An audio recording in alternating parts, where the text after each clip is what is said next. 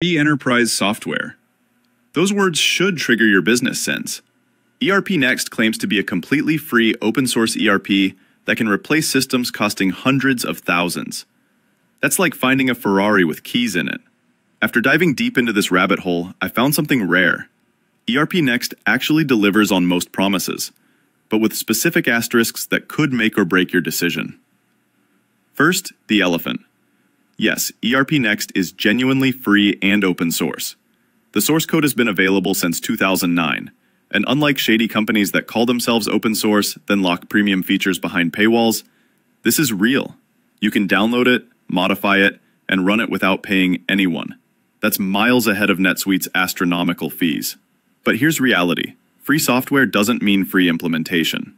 Getting ERPNext properly configured is like assembling IKEA furniture without instructions. Professional implementation services range from $5,000 to $50,000. Still cheaper than SAP, but not exactly free pizza money. The platform itself is surprisingly comprehensive.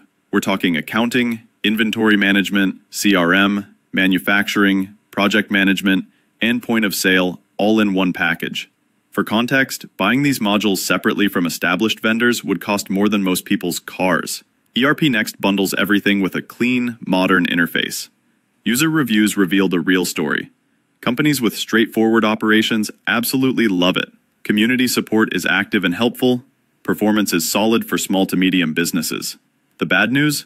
Customization without technical expertise is like brain surgery without medical school. One reviewer complained about bugs requiring their $40 monthly support plan to fix, essentially paying to resolve problems the system created.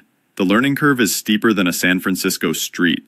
Unlike plug-and-play solutions, ERPNext assumes you understand business processes well enough to configure them properly. If you don't know the difference between purchase orders and purchase receipts, this isn't for you.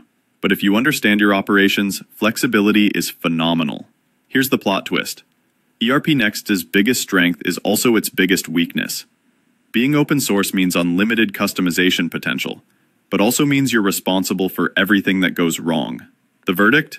ERPNext is legitimate business software that can absolutely replace expensive proprietary systems, but only if you have technical resources or budget for professional implementation. For businesses willing to invest in proper setup, it's potentially the best value in enterprise software.